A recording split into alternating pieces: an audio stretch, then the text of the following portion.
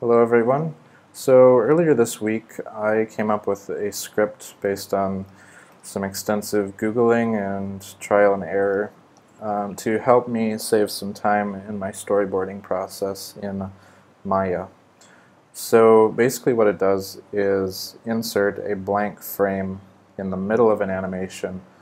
Now obviously frames can't be entirely blank, so what it does is it duplicates the existing keyframes on a frame. And basically, it essentially makes two identical frames. That'll make more sense once I explain it here. So this is a storyboard I'm working on for a project. And as an example, say that between frame 9 and 10, I don't like how much this camera moves. The camera move is too big. And previously, in order to insert an intermediate frame between those two things, I would have had to select all of my objects, select the hierarchy, be sure everything is selected here. I would have had to keyframe all of my objects on this frame, select everything here, and manually move it over one frame, set another keyframe. Then I could add my new camera movement between frame 9 and 10. So now with this script I can just go to frame 9 and say, alright, I want to insert a new frame here. Hit the button, which is not working. Syntax error. Ah, that's why. I'm an idiot. Okay.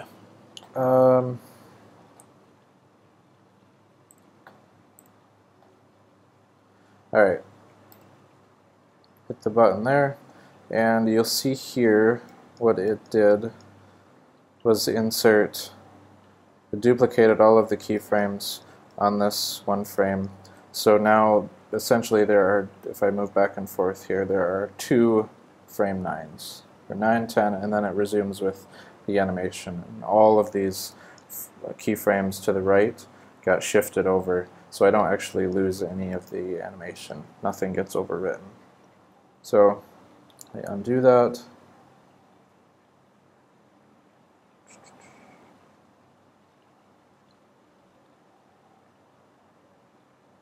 There we go.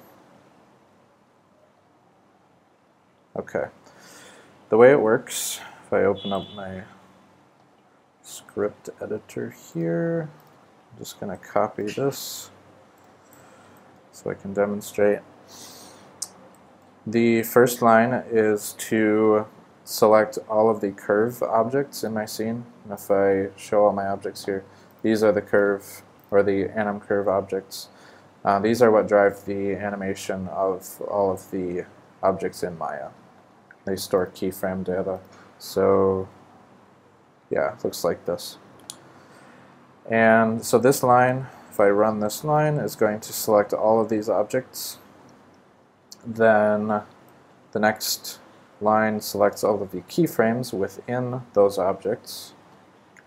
Then it's going to set a keyframe for all of these objects at the current time slider. Where this time needle is, it's going to set a keyframe for all of the selected parameters. Right there, you see all that new data pop up. And to be honest, I don't know if these first two lines are 100% necessary. Maybe you can just get by with just selecting the curves and then setting keyframes.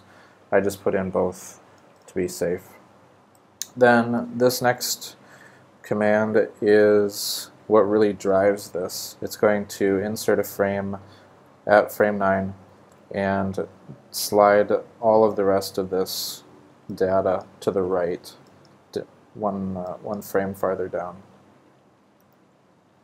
So you'll see it inserts a frame here. Now the problem with this is that it starts interpolating between the two frames. Like it stretched out the data between frame 8 and 9, because now frame 9 is on frame 10, if that makes sense.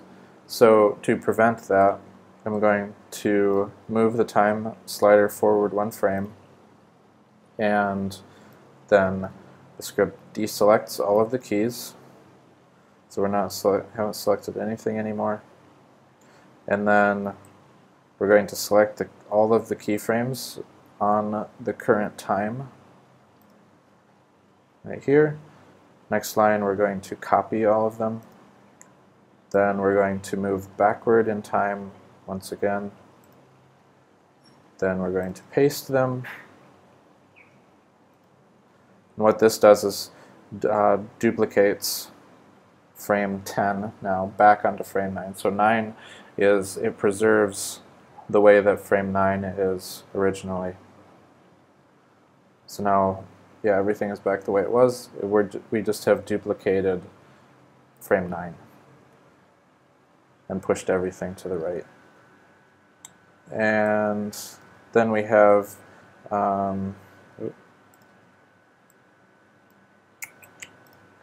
back here. I'm going to set all of the tangents to automatic on frame 9, and doesn't always work properly, but it can prevent these weird curves here. I would have to do the same thing on frame 10 in order for it to work properly, but anyway, you get the idea. And then I'm going to advance 1 frame forward again, so that after I run this script I can immediately start making changes in the scene and continue working with my animation. So once again, say this between frame 9 and 10, I don't like how big this camera move is, so I want to say, alright, I want to duplicate frame 9. So I just click my insert button, duplicates it. Now I'm back on frame 10 here. I can say, oh, I want my camera to be here, and now that move is smoother. And if, say, I want the move between these 2 frames is still too drastic, insert, zoom in a little bit, adjust it, and now I have smoother motion. And if there are MEL gurus out there who know a more efficient way of doing this, please do tell me.